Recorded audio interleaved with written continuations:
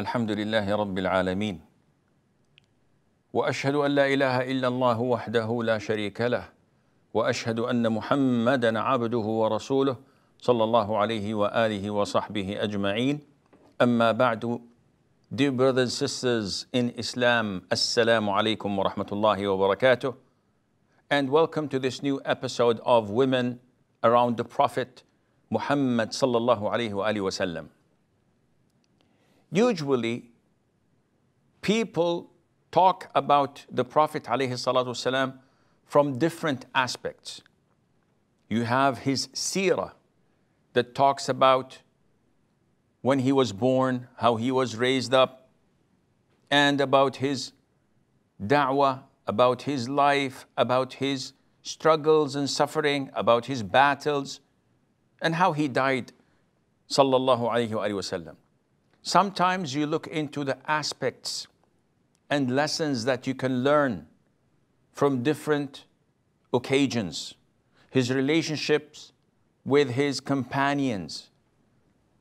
Sometimes you look at the Prophet ﷺ's attributes, or what we call ash-shama'il, his moral conduct, his ethics, the way he treated others. Rarely we would find in all of this a lot about women, which usually raises the flag, especially to the enemies of Islam, who accuse Islam of subjugating women, of oppressing women. And they don't even take the effort to go and ask approximately 1 billion Muslim women living on the globe at the moment, whether they feel subjugated or not. They fail to look around them to see their own flesh and blood who were non-Muslims like them, reverting to Islam, accepting the religion, embracing the hijab and sometimes even the niqab, staying home, happy to raise a family after having the highest levels of academic achievements. CEOs resigning their jobs, content with being a housewife, obeying her husband. They fail to see this, or they turn a blind eye to it all so that not to see the beauty and benefits of Islam. So they only focus on the empty half of the glass rather than the full half of the glass. Now, it's a logical question. Why isn't there so many mentions of women in Islam, while we find that the focus is on men? Well, the answer is quite easy. Women are not a sidekick. They play a very important role in Islam, but their role is behind the curtains. Their role is concealed and covered. That's why we don't have women orators, or women leaders, or women coming up front and addressing the masses, because this all defies the purpose of the hijab.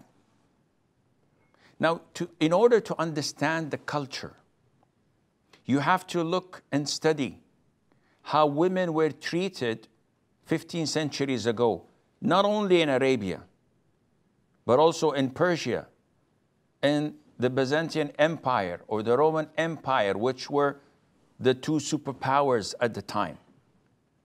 So look at how women were treated,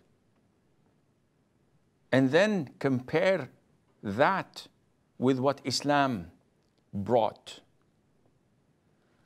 In Arabia, a person who was told that his wife gave birth to a baby girl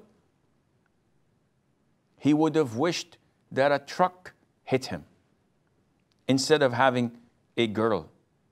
Because having girls in the family, having women in the family was a disgrace, was something shameful. Allah described this in the Quran, where Allah says, and when one of them is informed of the birth of a female, his face becomes dark and he suppresses grief.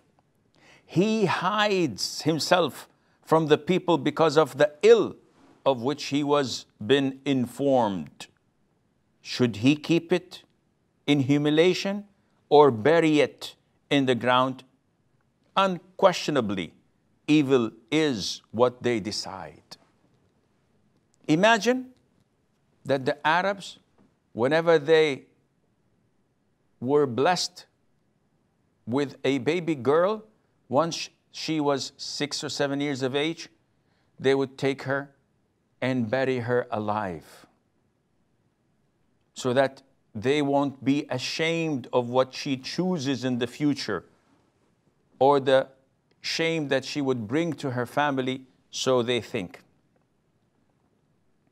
Women used to be inherited like furniture and like wealth and like property. So if a man dies, his wife is inherited by his sons. They allow her to marry or not. They allow her to go out or not. She has no right, none whatsoever. Women did not inherit. Only the men inherited those who died. Women had no choice, had no voice, had no weight in the community and the society. Islam came to change all of that. And the change was so radical, yet so effective, that within less than 23 years, and this is the span of the Prophet's message, alayhi salatu wasalam, he stayed among his people for only 23 years. And with the grace of Allah, managed to overturn such false beliefs 180 degrees. The women had a right to inherit, had a right to refuse being married to someone they don't want, had the right to seek separation from a husband they dislike through khulu'. Women had the right to keep their name, unlike what's happening in non-Muslim countries. When a woman gets married, she's stripped of her own family name and obliged and forced to take her husband's name. Islam prohibits this and says that a woman has the right to sell and buy, to own and possess, and to keep her name.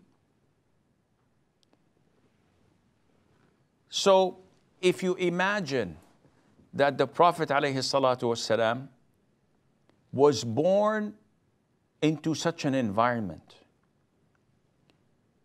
was born in a city called Mecca, which was a mountainous desert area. Men were so rough and tough, almost without emotions. And if they had some, it was next to impossible to express it. They treated women as garbage. They looted one another. Tribes used to attack other tribes, and it was survival for the fittest. In such an environment, you would have expected the Prophet ﷺ to come and be part of the clan, at least share with them what they all had. But this only to prove to you that the Prophet of Allah sallallahu alaihi wasallam was the perfect human being, and that he was sent from Allah Azza wa Jal as the messenger of Allah to represent this beautiful religion of Islam. This religion that transformed people from barbarians to civilized. And if you look at this transformation, you could not stop yourself from raising your hat and saluting the process that took place in a number of years.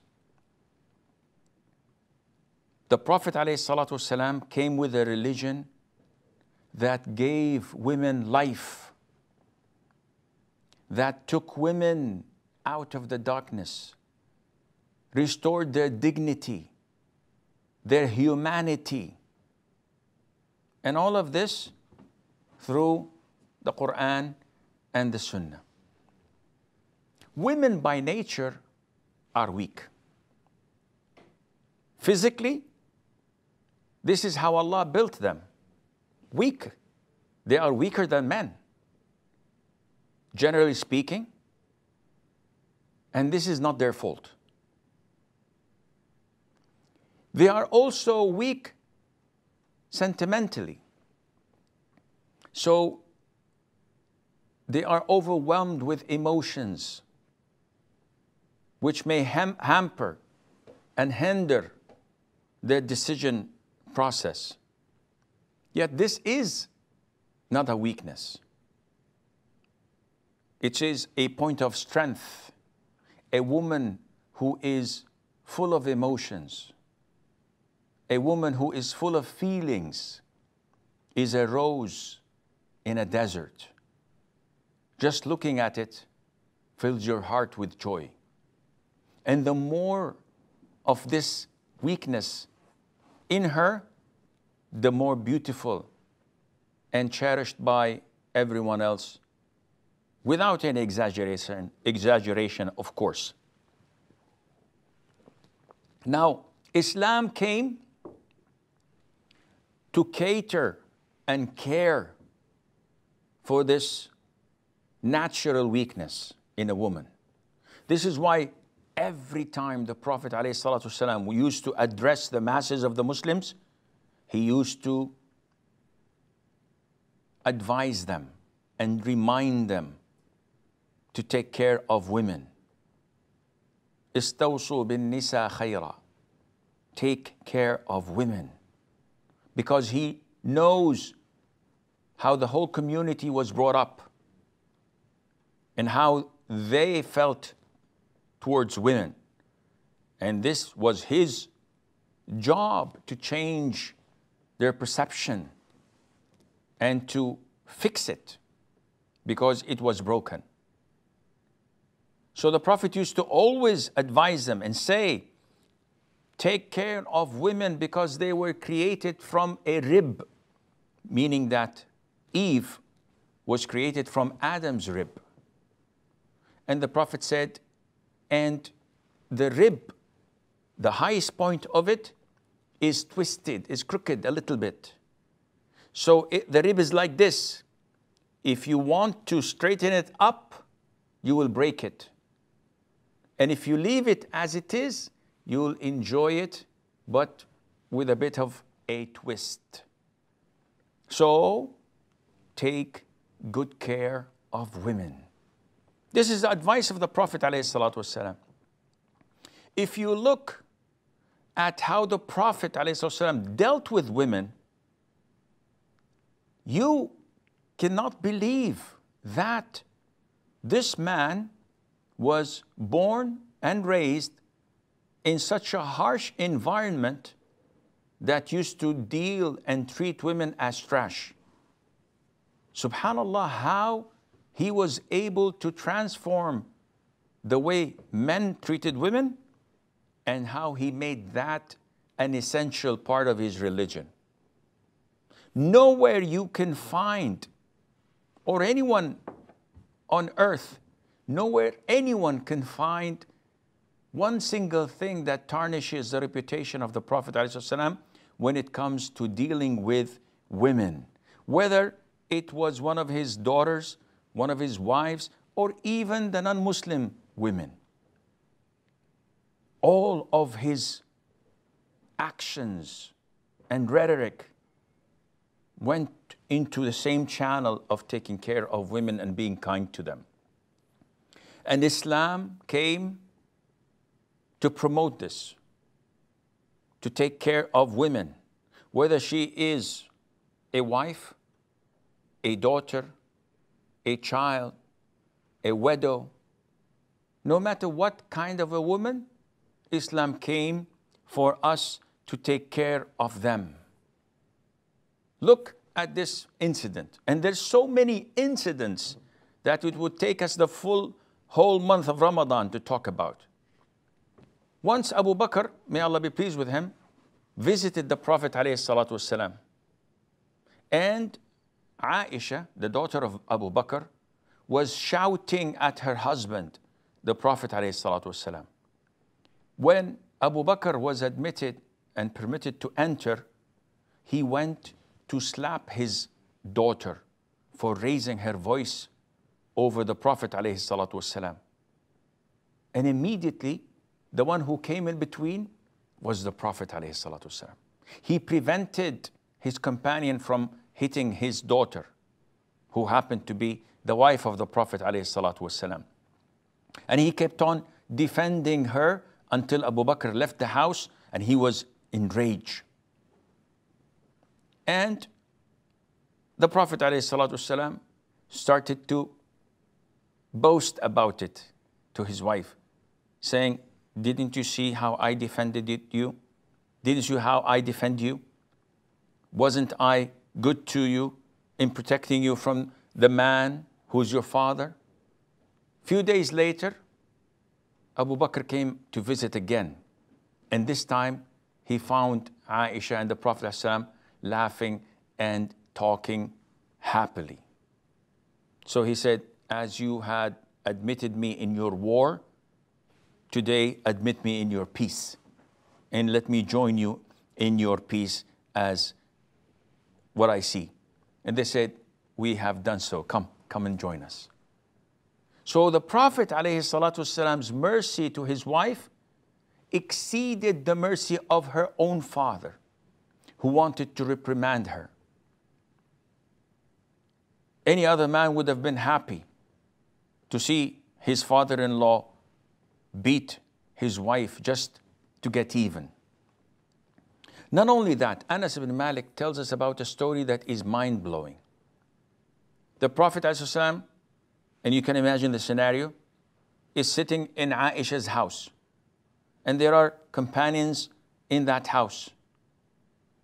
When a servant comes with food in a plate from Safiyyah bint Huyy ibn Akhtab, the co-wife of Aishah. She's sending food to the Prophet in Aishah's turn or Aishah's day. Aishah, may Allah be pleased with her, was outraged.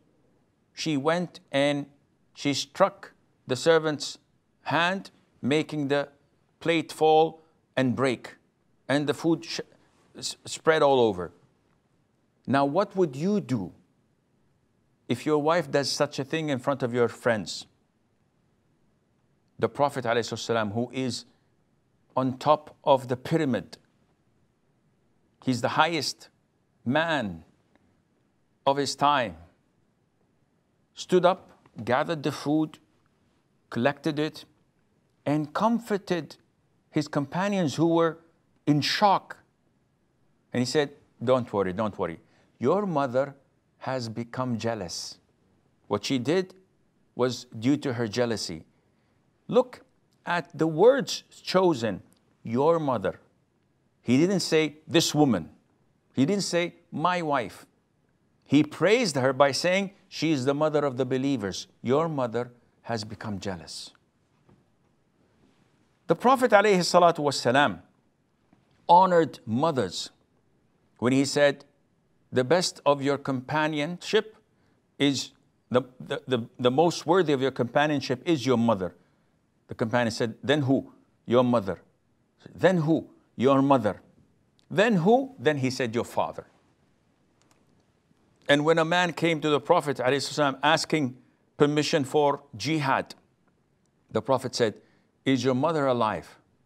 And the man said, "Yes."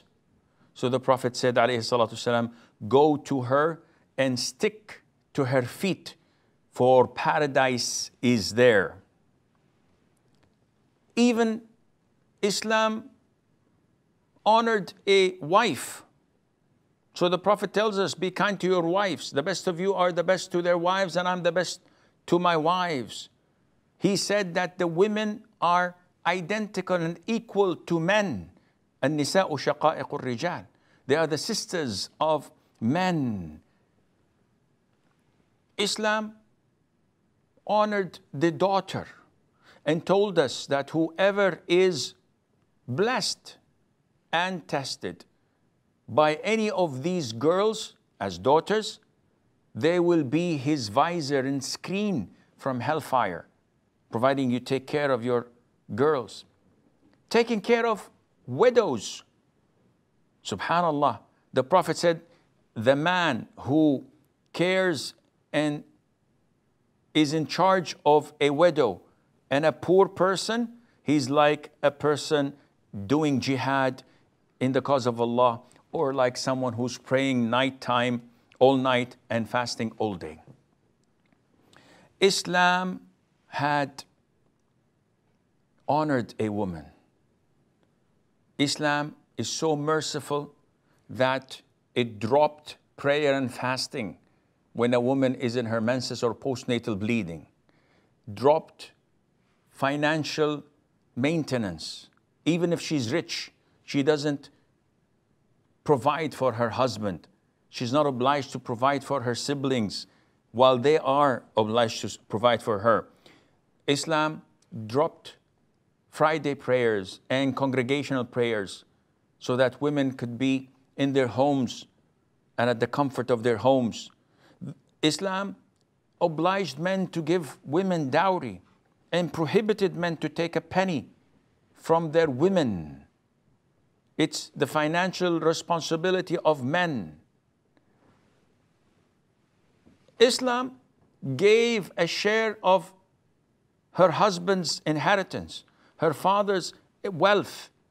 Even she's not obliged to provide for anyone, she still receives money. Islam dropped jihad. Women don't have to go to jihad. They don't even have to go to Hajj if they don't have a male mahram to accompany them and to take care of them and to protect them. Islam protected women. So a woman cannot get married unless her guardian approves of it in the presence of two male Muslim witnesses, so that her chastity would be protected.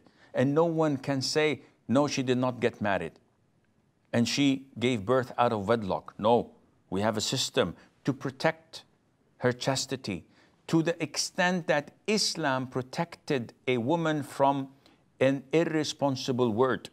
Anyone who slanders a woman, he's obliged to bring 4 male witnesses to testify that she fornicated. If he failed to do so, he would be flogged 80 lashes just as a consequence of an irresponsible word he said about a Muslim woman. After all of that, they claimed that Islam subjugated women. So in this series, inshallah, starting from tomorrow, we will try our level best to give a glimpse and to highlight a number of women whom the Prophet ﷺ knew and who had an impact on his life. هذا والله أعلم ونسبة العلم إليه أسلم وصلى الله وسلم وبارك على نبينا محمد وعلى آله وصحبه أجمعين.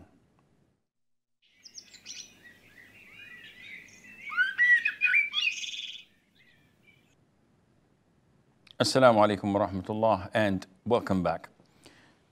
As you may have realized by now, that the format of this program is that the first half is devoted for the women around the Prophet ﷺ, and the second half is devoted to answering some of your questions, whether through phone calls or through emails, and you'll find that the numbers are displayed at the bottom of the screen if you have a wish to give us a call. So Suhail says, what is your opinion about i'tikaf during the COVID-19 coronavirus? Can we do this at home? And what about women? Can women observe i'tikaf at home during normal times? The answer is no. I'tikaf is a ritual that can only be done in masjids. So COVID-19 is not a reason to change the religion. Meaning, if someone says, oh Sheikh, you can see now, due to the COVID-19, we are unable to make Umrah. I said, yes, a good observation. So can we make Umrah in our homes? The answer is definitely not. So likewise, what was prescribed to be performed in the masjid has to be done as such until Allah Azza wa Jal uplifts this crisis and catastrophe that we are all suffering from. I'tikaf can only be performed in masjids.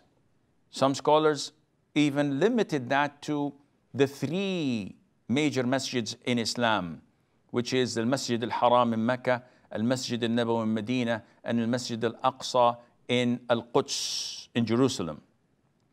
But the most authentic opinion is that it is open to all masjids that are full-fledged masjids, which means that a prayer hall in a mall does not qualify for i'tikaf.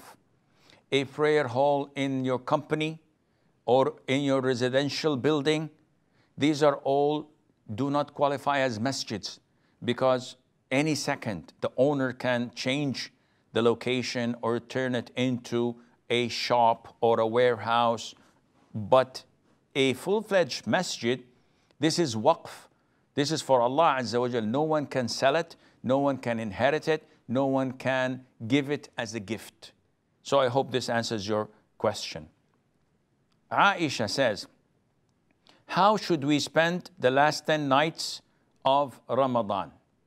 Well, the Prophet ﷺ had a major thing to do during the last 10 nights of Ramadan, and that is to pray all night long. So whenever the 10 nights were due, the Prophet ﷺ would tighten his apron or waist wrapper, and some say that this is a metaphor for not having intimacy with the wives. And some say that this is a metaphor for doing a lot of effort and striving in doing what you want to do to the utmost level. So he used to do that. He used to wake up his women, his wives, and he used to revive his night, meaning that he would make the night alive with prayers, reciting the Quran, and long rak'ahs. So this is the vast majority of what a person has to do in the last 10 nights of Ramadan. Most of us won't be able to do even half of that. So you do whatever you can to the best of your ability. Engage in making dua, because Mother Aishah came to the Prophet ﷺ and said, "O Prophet of Allah, teach me something to say if I were to notice Laylatul Qadr." So the Prophet said to her, say, "Allahumma innaka afuwun tuhibbul afwa fa'fu anni." O Allah, you are forgiven and you love to pardon, so pardon me. So if you do this a bit, recite the Quran a little bit, do dhikr a little bit, so that the whole night is engaged in good deeds, that would be an excellent thing for you to do.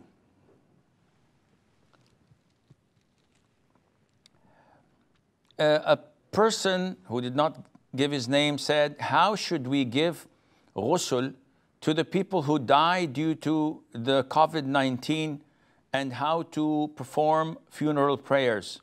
I heard hospital wraps the dead body with plastic and send directly to graveyard. In this situation, what is to be done according to Islam? First of all, this is only done by ignorance. Even medical doctors say that this is nonsense. The World Health Organization said that COVID-19 is not transferred through washing. It is transferred through touching a surface that is affected by it, and by breathing. A dead person does not breathe.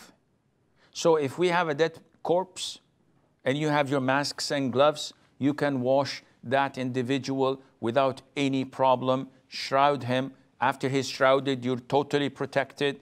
Normal people can carry him without a fear of contracting that deadly virus, and he can be prayed upon, buried in the normal Islamic way without any problem. It is not contagious to wash a dead body of a person who died due to COVID-19. A brother says, people in our country are praying in the masjid during this lockdown, as some prominent muftis are saying that this lockdown does not apply to mosques.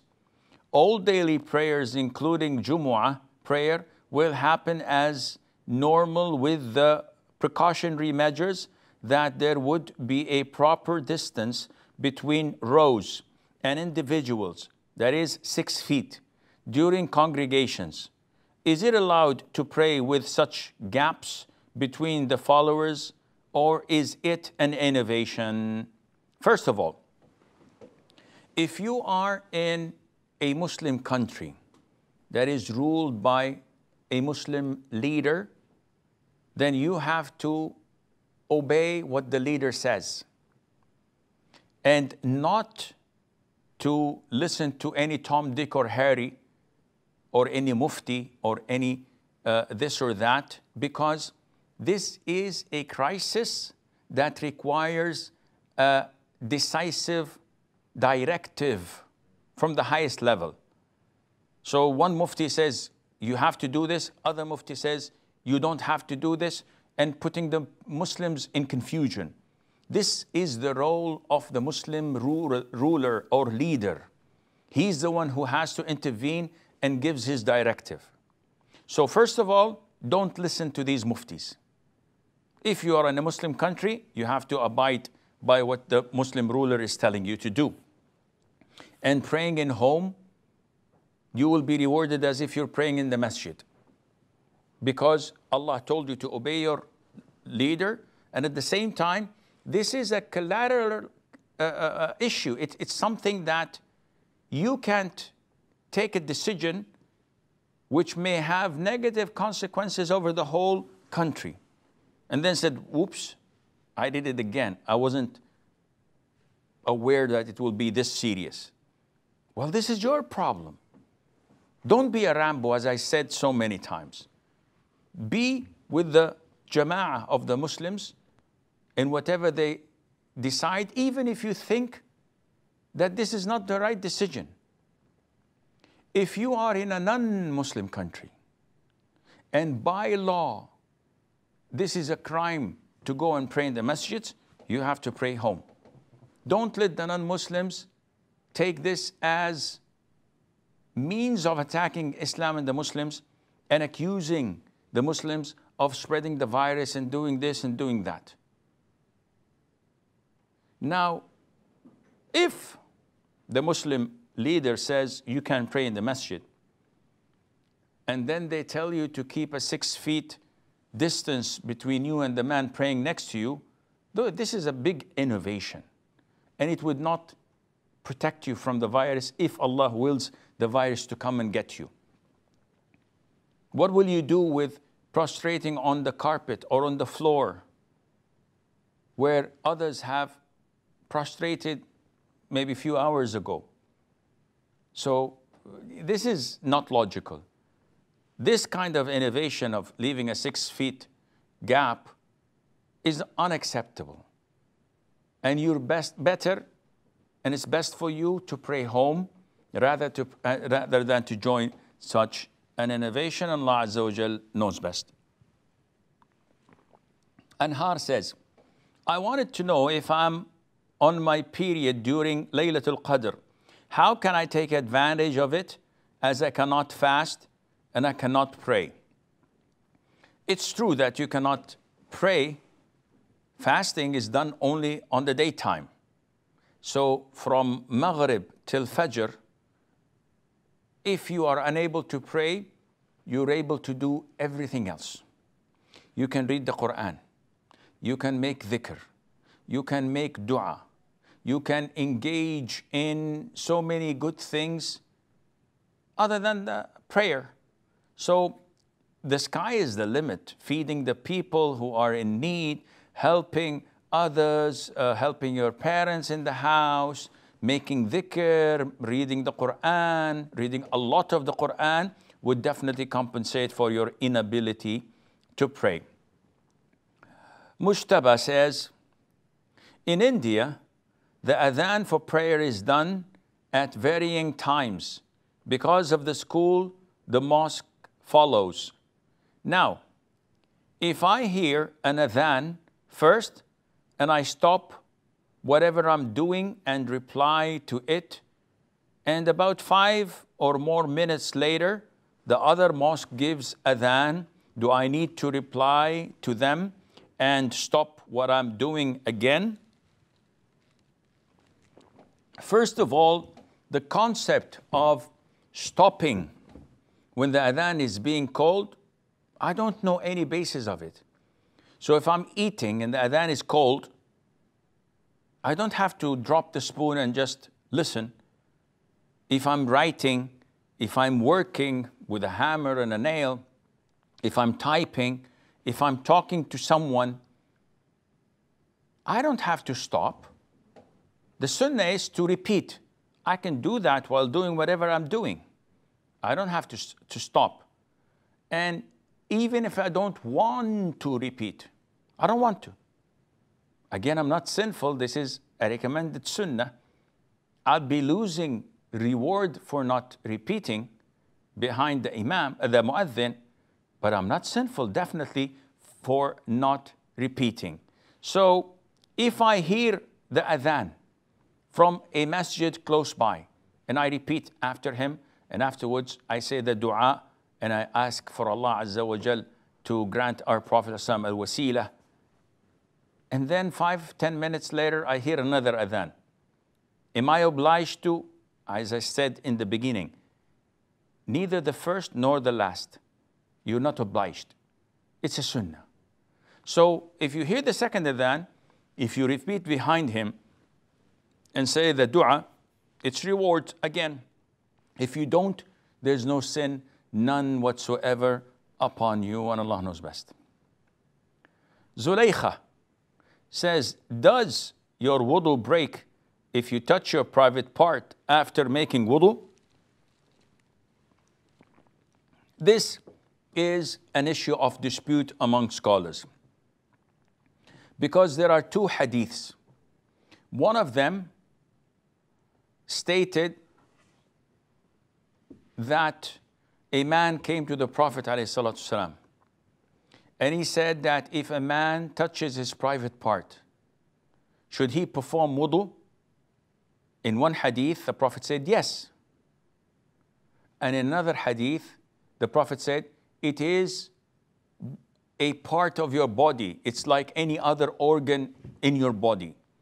So scholars differed whether one is more authentic than the other or not, and whether one obligated the other or not. And they have a lot of dispute and discussion regarding these 2 hadiths. It seems, and Allah knows best, and this is the opinion of Sheikh ibn Uthaymeen, to combine both hadiths, that we would assume that touching the private part nullifies your wudu if you touch it with desire and lust. And if you touch it as you touch your hand or your thigh or any other part of your body without any feeling or desire, then this does not nullify your wudu, and Allah Azza wa Jal knows best. Anas says, my question is regarding the importance of weak hadith, that is da'if. Should we follow the da'if ahadith? And what is the Islamic ruling for it? Because I have heard people saying to not completely reject them, as they are, after all, considered to be hadiths. This is an issue of dispute among scholars. The reason of the dispute is that some imams considered the hadiths that are weak to be better than using your analogy. So this came up when the Hanbali school of thought came to a fork of the road over issues that were not clearly covered by the Quran and the Sunnah. So they looked into the issue, and to be able to determine and give a verdict, they had one of two.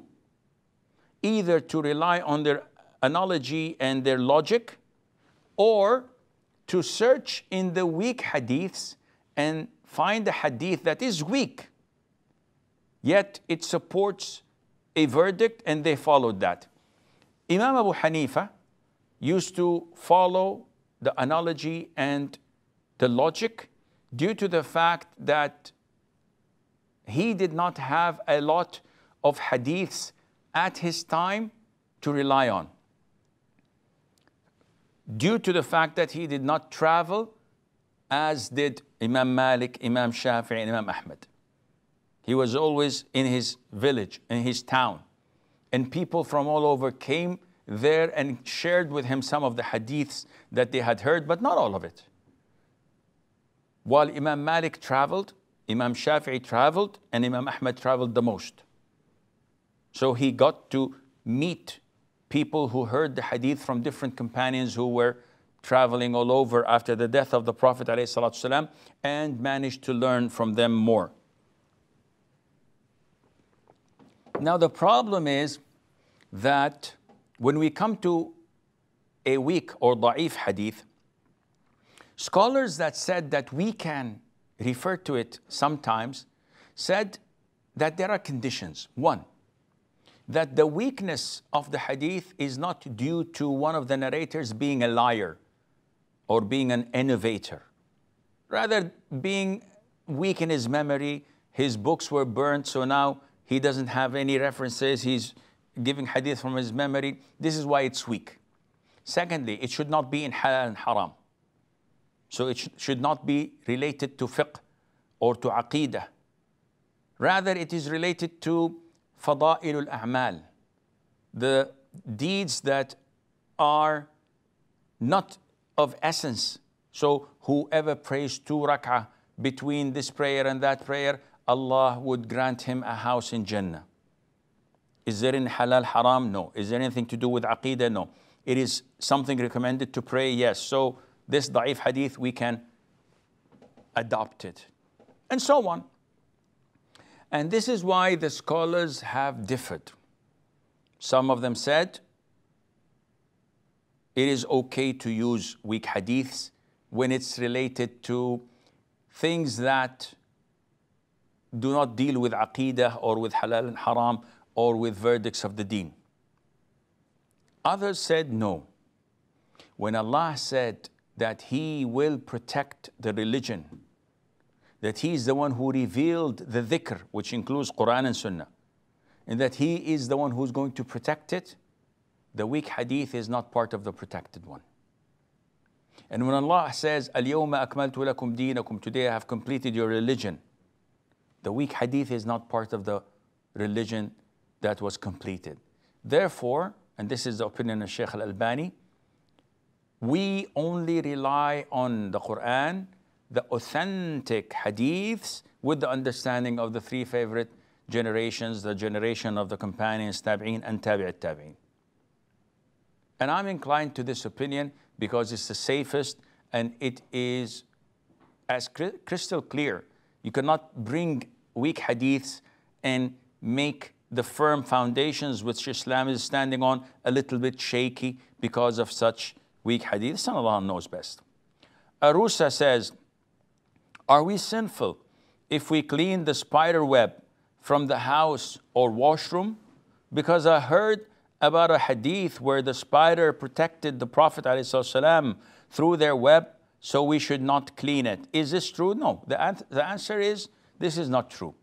The incident where when the Prophet ﷺ was in the cave, when he was trying to migrate from Mecca to Medina, and the idol worshippers were trying to look for his hiding place, and while he was hiding with Abu Bakr, Allah sent a spider and it made a web on the entrance of the cave, and Allah sent a dove or a pigeon, and the pigeon laid a couple of eggs over a nest of hers there. So the idol worshippers saw it and said, no, definitely no one could have entered here.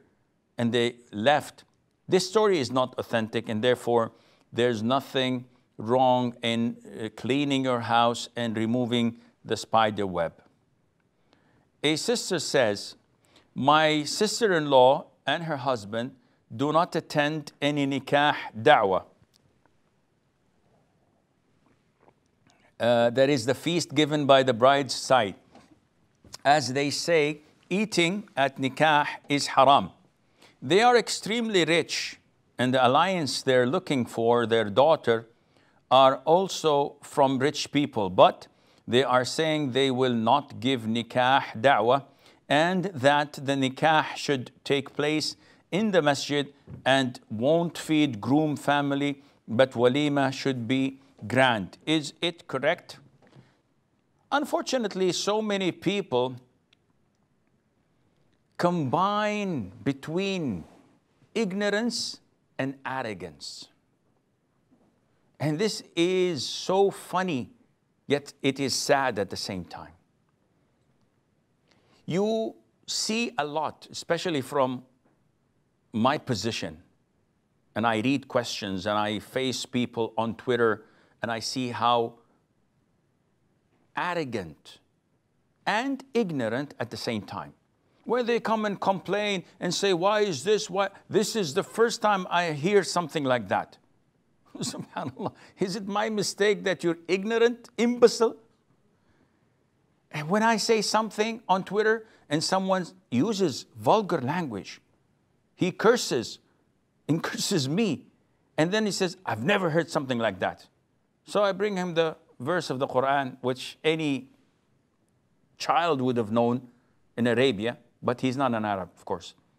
No offense, but if you don't know, ask. Don't start shooting. Ask, say, I've never heard this before, so can you please explain to me? And I'll be happy to do this. But they start shouting and cursing and using profanity, only to discover at the end that they're this small due to their ignorance.